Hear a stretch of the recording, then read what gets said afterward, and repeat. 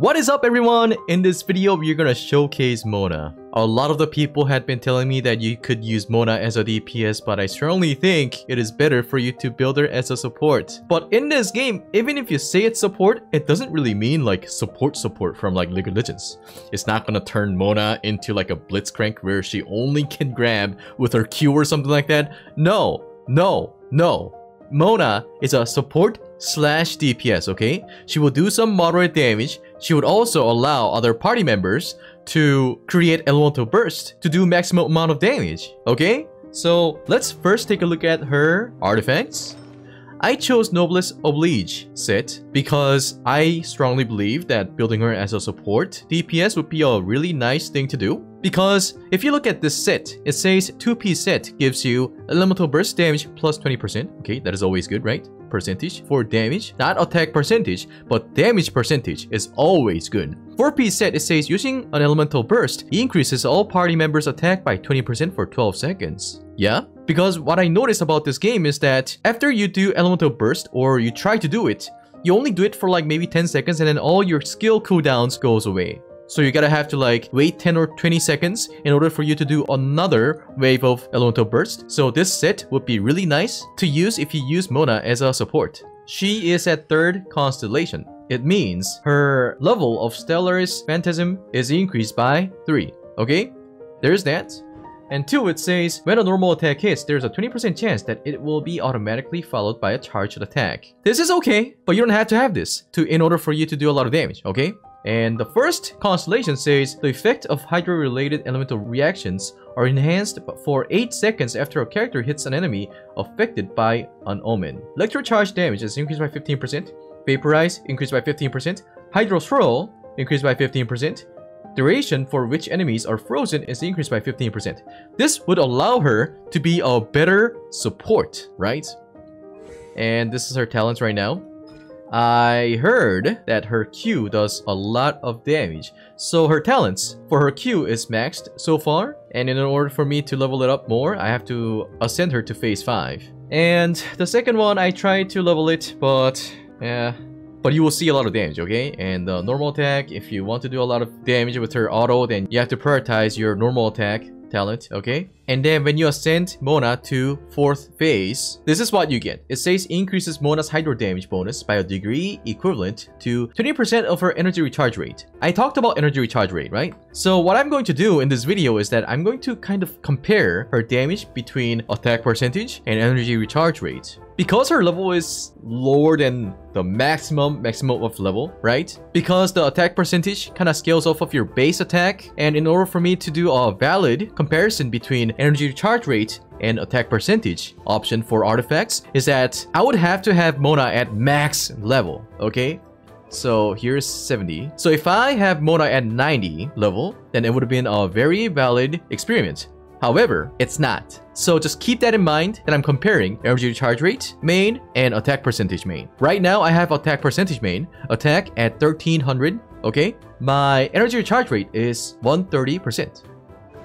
The weapon I'm using is Skyward Atlas. This weapon allows her to do a lot of damage, but pretty much because of Mona's passive, I think it'll be really nice for you to find a weapon that has energy recharge rate. And because I have this at level 20, I was trying to compare this too and kind of hope that she would do a lot of damage. But the difference in attack was too big to do a comparison. So I would just say that Favonius Codex would be a good weapon for you to use on Mona if you want to do a lot of damage. And this says crit hits have 100% chance to generate a small amount of elemental particles, which will regenerate 6 energy for the character. Can only occur once every 6 seconds. This would allow her to recharge her Q a lot faster.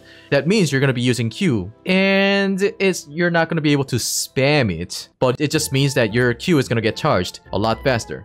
So first, I'm just gonna be using this, a fixed weapon, okay? Maybe later, if I find out about those effects for the energy recharge rate, or if I get this Favonius Codex to a higher level and match it with Skyward Atlas, maybe we can do an experiment later. But right now, I just wanted to see the burst damage of Mona, and also her potential for being a good support. So far, I thought she was working out pretty great, but you're about to see it in the battle, okay? I am going to be showcasing her in a Pyro Regisvine, alright? It is fire, And because I use like Diluc and Keqing as a main DPS, I kind of struggled here and I started using Mona. It had been working out pretty well.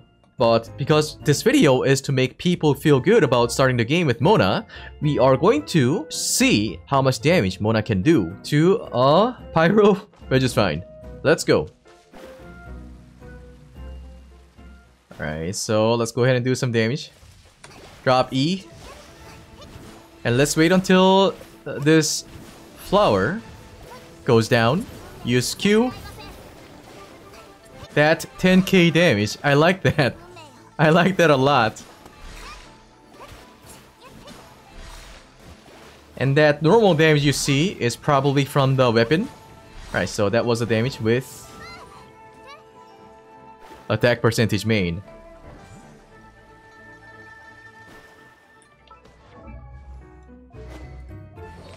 We are gonna swap it out to energy recharge and see how much damage we do.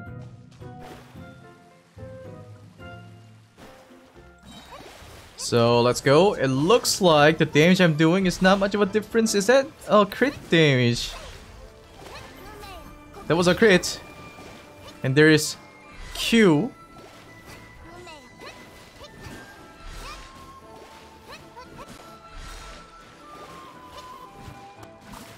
This is not so bad. Alright. So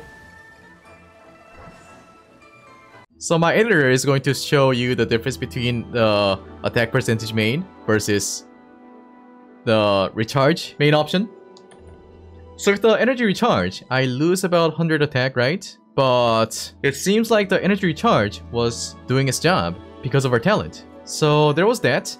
And keep that in mind that the artifact that I was using for Mona was Noblesse Oblige, not the damage DPS set that people were asking me to use. And because Mona's attack, E, Q are all elemental hits, high elemental mastery is preferred. If not, it's totally okay. You saw that I was doing a good amount of damage even without a full DPS set, okay? So in real battle, with this setting, with this artifact and weapon, I will not be using Mona all the time, considering her as a main DPS, no. I would be using E, Q, and then swap it to another character. And that mark that she does with the Q is pretty much like a flag where you can kind of explode that with another element. So that's why I think Mona is really good character to start with. And also her artifact set would allow you to do a better damage because if you do elemental burst, then you would have 20% extra attack. And one more thing I wanted to kind of highlight is that her E attracts, it provokes the enemy. And also, her running motion allows you to run on the water like this. So along with Mona, Venti, and like Keqing, it lets you do a lot more things as you explore the world. But yeah, there's that. I remember saying that I don't like how Mona looks. You know, seriously though, I don't really care what you guys are into. So even if I don't like something, please don't tell me that I'm wrong or something like that. Because I don't really care whether if you care about what I'm into, okay? Alright, that's the deal. So when we are doing a showcase for Mona and say that she's doing some okay damage without comparing her damage to another hero, right? So I'm gonna be using my Keqing. We're gonna be seeing how much damage Keqing is gonna be doing over time compared to how much Mona is doing to this Pyro Resistine, okay? So right now, I have Keqing at level 70, attack almost 1900, and she is using Aquila Favonia, Refine rank 2. Let's do this.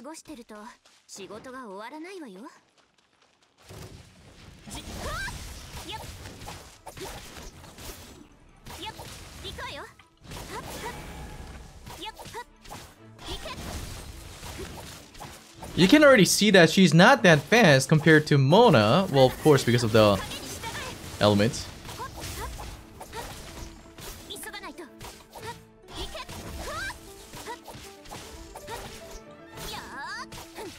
I'm stuck here.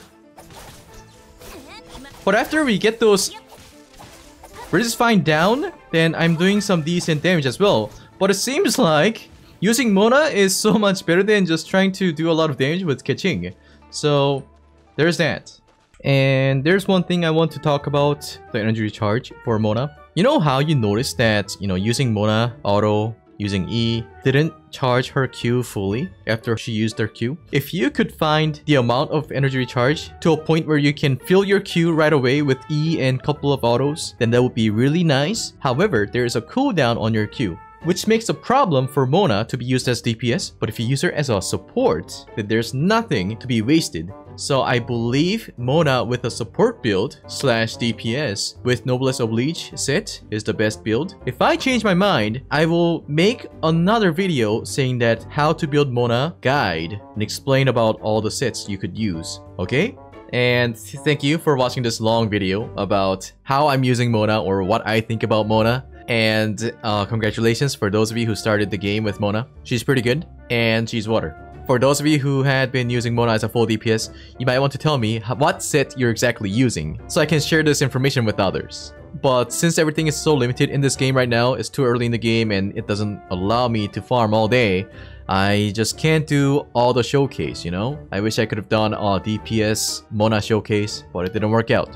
And for those of you who's looking for a community where you can ask for help or see if people wants to do co-op with you, because in real life you don't have friends, right? I don't have friends. I have you guys. You guys are my only friends. But anyways, for those of you who doesn't have a lot of friends that plays Genshin Impact, feel free to join my Discord server. I'm gonna leave the Discord server link down in my description of this video. Please check it out and I'll see you guys there.